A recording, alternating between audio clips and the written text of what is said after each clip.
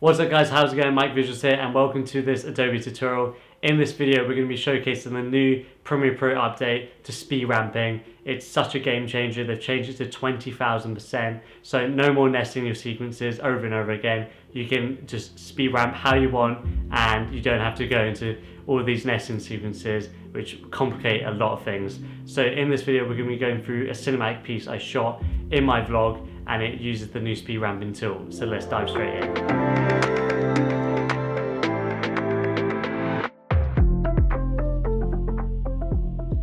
Alright, let's jump straight into this tutorial. So I've taken the cinematic sequence from my vlog and I've imported it into Premiere Pro 2020.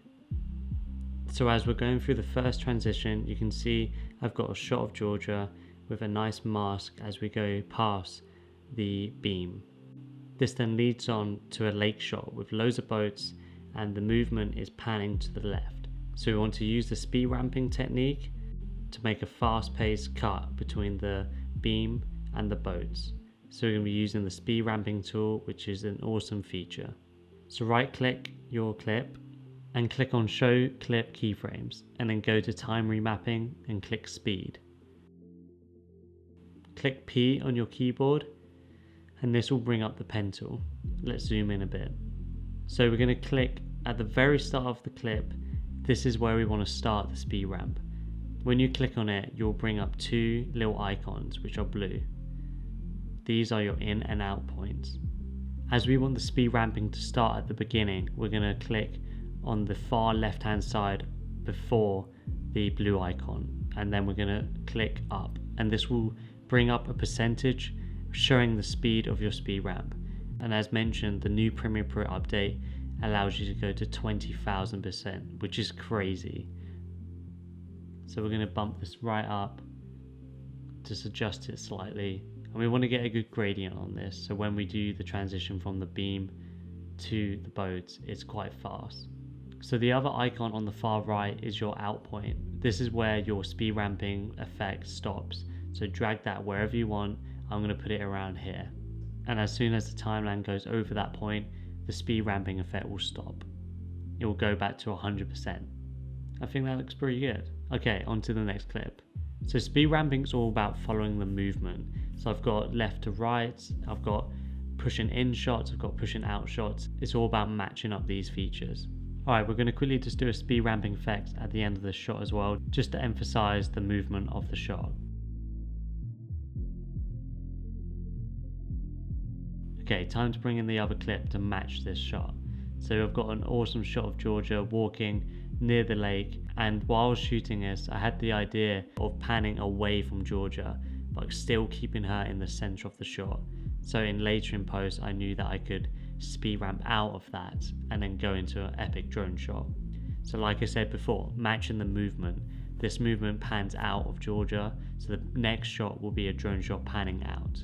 So I quickly wanted to speed ramp in, so I'm going to put my in and out points and bump up the speed ramping to around 2,300. Okay, time for the out point. This is where the new feature will really shine, because before I would have to just nest so many sequences and it would get really messy.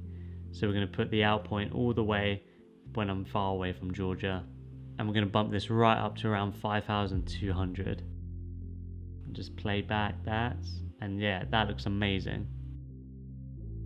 So that really emphasizes the movement I was going for. So as I mentioned, this shot will now match a drone shot panning out to really emphasize the movement I was going for. It's crucial to match your movements.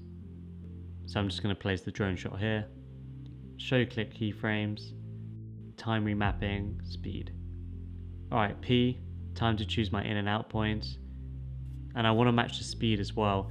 As you can see, the gradient is quite extreme on the shot of Georgia, so I'm going to try matching that with the drone shot, just to make sure the movement and the speed are very similar. And doing the same at the end of the clip, I want to make a nice, drastic outro. Another quick tip, always make sure all of your filming is really smooth when using gimbals, drone shots. It will make your speed ramping so much better.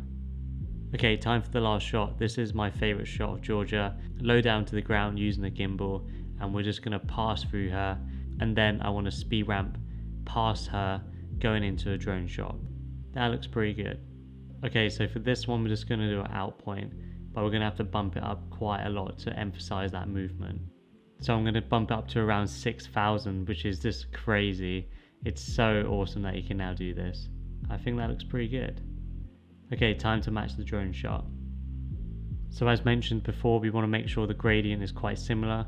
So I'm going to bump up the drone shot speed ramp to around 2,000. And as you can see, the movement really works well, pushing past Georgia, and then it goes on to the same type of movement on the drone shot.